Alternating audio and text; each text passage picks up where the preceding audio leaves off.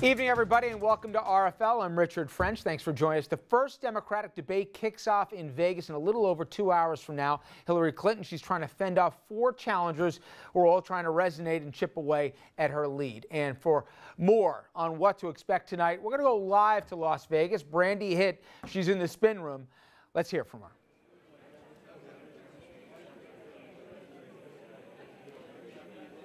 The countdown is on here in Las Vegas with the lingering question, will Joe Biden run? The 5 candidates, though, who we know are taking the stage tonight are not worried about that right now as they prepare for their first big debate in the national spotlight. For the first time, voters will see Hillary Clinton and Bernie Sanders finally face off. Let's transform America. Clinton appeared at a union protest rally outside Donald Trump's hotel Monday ahead of the high-stakes national debate that will also include Jim Webb, Martin O'Malley, and Lincoln Chafee. Also nearby, an extra podium. This photo posted by CNN just in case Vice President Joe Biden, who is still undecided, gets into the race.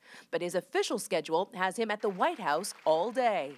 It's highly unusual for a possible important contender not to be in the first national debate. A new ABC News Washington Post poll shows Clinton's favorability rating increasing 2 points to 47%, Biden at 45 and Sanders 35. It's a much smaller debate field than their Republican counterparts. Rand Paul shouldn't even be on this stage. Yes, you did. Totally false. You wanted it. And will likely have a more civil atmosphere. It will be very different from the Republican debate. That's because attacks between the Democrats have been minimal, more on policy, less personal. President Obama, though, did weigh in on the Clinton email controversy on CBS's 60 Minutes. She could have handled the original decision better and the disclosures more quickly. And that email scandal will likely come up again tonight on the debate stage, along with topics like gun control and immigration reform. And this really is a key moment for those lesser-known candidates to try and stand out. Reporting live in Las Vegas, Brandy Hitt, ABC News. Now back to you. Thank you, Brandy. And let's bring on our panel right now. We've got Jeannie Zaino, professor of political science at Iona College, as well as professor of campaign management at NYU. Dominic Carter, political journalist and author. Welcome Steve Rothman back to the program, former Democratic congressman from New Jersey. He's got a lot to say here. We'll be talking about what's going on in Congress now. And Andrew Whitman, our senior political correspondent. We're going to get into some poll numbers in a second, Jeannie. But in terms of expectations, both from the folks on the stage, but also the folks at home, fair to say if people are looking for the fireworks that we got before at the Republican debate, you know, where 9 raised their hands and 1 didn't or whatever, we're not getting that tonight. Probably not, although you never know. You don't know if Martin O'Malley or Jim Webb or one of these, you know, I doubt Lincoln Chafee, one of these 3 outsiders will try to go at it, but I seriously doubt it. I think it's going to be up to the moderator to really ask some tough questions to Hillary Clinton about the email scandal and about other things, and I think she's going to be fine answering them. She is a seasoned, really good debater, and so I think the big thing is not going to be the fireworks, but more of the substance. You know, Donald Trump is not up there, Carly Fiorina's not up there as much as Martin O'Malley would like to have a Fiorina moment. It's not going to happen for him tonight. So, you know, it's going to be, I think, a little bit more subdued and a little bit more wonkish. But I think that's what Democrats out there want. I mean, they want to hear about the substance. They want to hear what separates these candidates. And Hillary Clinton's going to try to make sure it's not too much. And also, Dominic, I don't know that the other guys on the stage don't necessarily want a job if the Democrat wins in the next administration. They've got a little bit more to lose than throwing haymakers at a Trump. Good term. You won't see that for the most part. Maybe Martin O'Malley might try it a little bit, but I even doubt that. You're right. The assumption is that Hillary Clinton is going to win this thing, if you believe in the polls, and that you want to be part of the administration. Excuse me. It's going to be very interesting, though. She has to be very careful, because I'm thinking back to her moment, and I know the professor would have more details on this, but remember, Richard, when she was at a debate, she's a seasoned debater, and she faced the question about Eliot Spitzer and driver's licenses for immigrants. And she fumbled in terms of the answer, and that started, and that was really the beginning of the end for her. That started all of the, oh, you know, she's too slippery, and, you know, she's ducking questions. So she has to be careful and make sure she doesn't make a mistake like that tonight. You know, Andrew, for me, it's really interesting, depending on who you talk to, what they think the expectations are or are not for Hillary Clinton tonight. Some say she's got to re-energize the campaign. Others are saying she just doesn't have to fall over on the stage. Obviously, there's much more at stake for the other folks who are trying to gain some name recognition and have more than half of a percentage point the next time the polls come around to give some relevancy or point to the campaigns. What does she have to do and not do? Well, I think what she has to do is try to continue her campaign of being personable, relatable. She's not the Hillary Clinton that you might know from the news stories. She's a more engaging. And we're looking at the numbers where they are right now going into tonight here. So for those folks who look at Iowa and New Hampshire, Andrew, and say, oh, you know, Sanders neck and neck on a national level, he doesn't play outside. No, he doesn't. And he always does better in New Hampshire. He's from neighboring Vermont. And so those numbers are skewed a little bit, although there's always a little bit of debate because after Iowa and New Hampshire, those things tend to gain their own momentum and they go from there. As for Hillary Clinton, again, she has to try to reach out and connect to viewers watching tonight, the same way that you've said when you interview her, she comes across as much more personable than she does in the way she's represented in the media. And I think it's a do no harm strategy otherwise for her. She needs to really not have a gaffe moment like the kind that Dominic was describing, and try to convince viewers and voters that she is the inevitable and most electable Democrat on that stage. And Congressman, think back to 8 years ago, and I remember some of the horse trading where guys like you were getting pressed. Are you an Obama supporter? Are you a Hillary supporter? You almost had to pick camps here.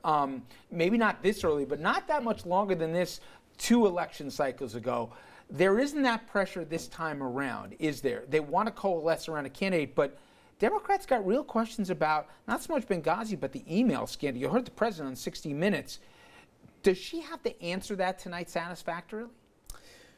She needs to do that specifically, but in general, I agree with my colleagues here on the panel and you. She has to demonstrate authenticity and likability. She will demonstrate her competence and knowledge of the issues, but her authenticity will go to her electability. People, there are growing numbers of folks around the country who have questions about character issues that have been thrown at her, like mud balls by some in the House. And how she handles all of that will be very important. But I do want to get to your question about, are some folks holding back on endorsing Secretary Clinton? And I think the answer is yes. You may know that I chose to endorse Senator Obama when he was a U.S. Senator, rather than endorse Senator Clinton. And most of the folks had already gone with her.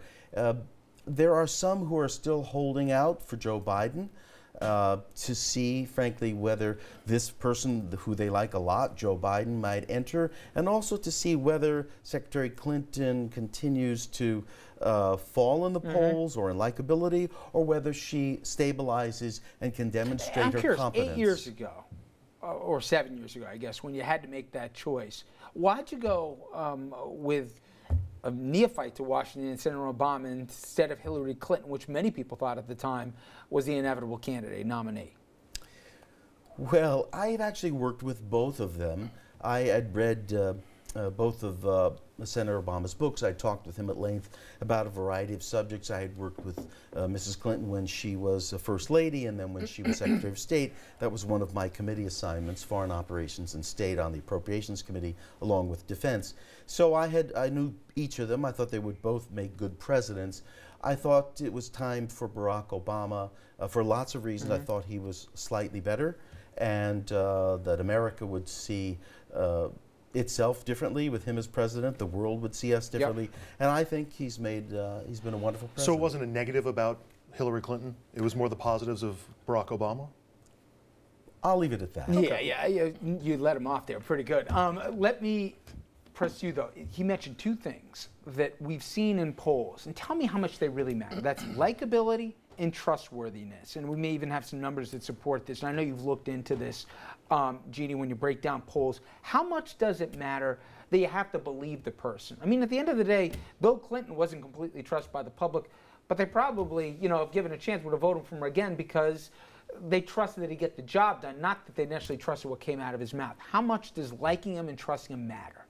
You know, I think we tend to overstate in the media likability. Trust is more important, but it usually comes down to who you think is going to do the better job, like them or not. So there is this kind of idea out there in the media that you need to like this person, you need to want to have a beer with them and go out with them.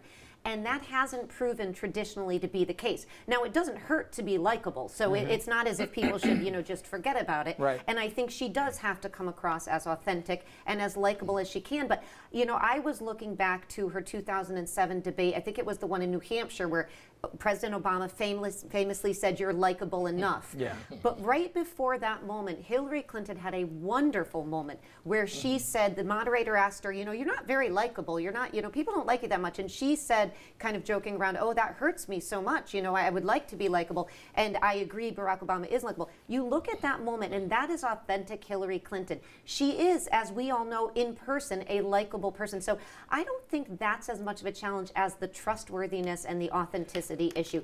People have to trust that you are going to do what you say you're going to do. So I think, to Dominic's point, the flip-flopping is much more of an issue than the likability. But here's somebody who's really good at answering questions. She's going to be pressed on the TPP. She's going to be pressed on Keystone, as she should. And she's going to have to show why she moved over to the left. And she's going to have to explain her coming late to gay marriage and those kinds of things. So she's going to have to do that. And I think she that's tried that a more little important. bit already in obviously a different venue in SNL. As She was Val. making jokes about SNL, about gay marriage and how quickly or not that she came to the issue.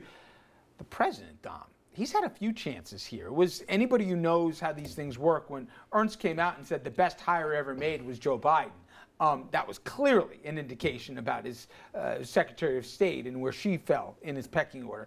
And then what he said in 60 Minutes, not only did she didn't handle it right on the front end, but she didn't handle it right in her disclosure. He didn't have to go there. I mean, he could have thrown her a lifeline.